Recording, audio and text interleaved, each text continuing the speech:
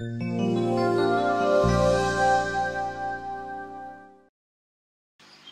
hardness is the amount of minerals in the water. Some fish require a lot of minerals in the water. For example, African cichlids like a very high mineral content, whereas some other fish, for example, discus, don't like much minerals in the water, especially salt. So to check your mineral level, it's called the general hardness.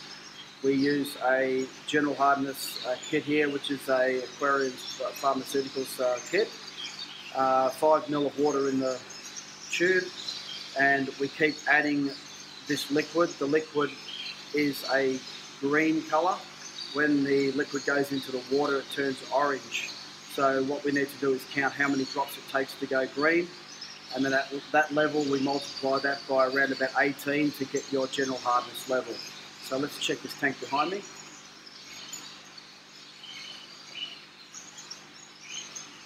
Okay, we'll start by putting 5 drops in.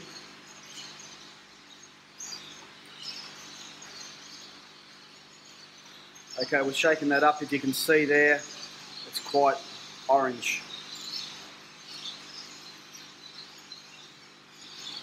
Okay, there's 8 drops in there. Shaking it up. It's changing from orange to green. And that means that if you multiply 8 drops by around 18 is about 150-ish, and 150 parts in a million is on the lower level to a tropical tank. Ideally you want it 180 to 250. The way you increase the general hardness is you add some minerals in the form of water conditioner. Here's some water conditioner here, if you can see.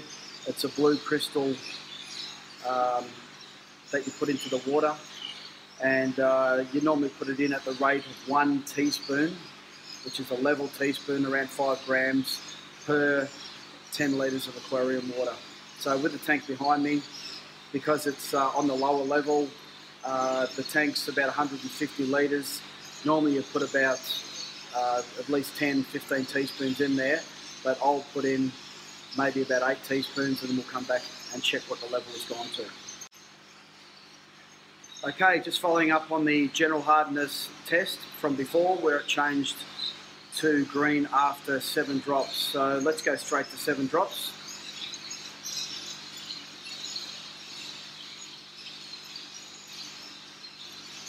Okay, at 7 drops it's still an orange colour. 8, 9, still orange.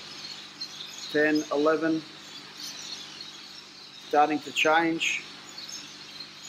There we go, changed to green on 11 drops. So 11 drops multiplied by 18 is just around the 200 mark, and the general hardness is lifted by putting the blue crystal, the water conditioner, in the water.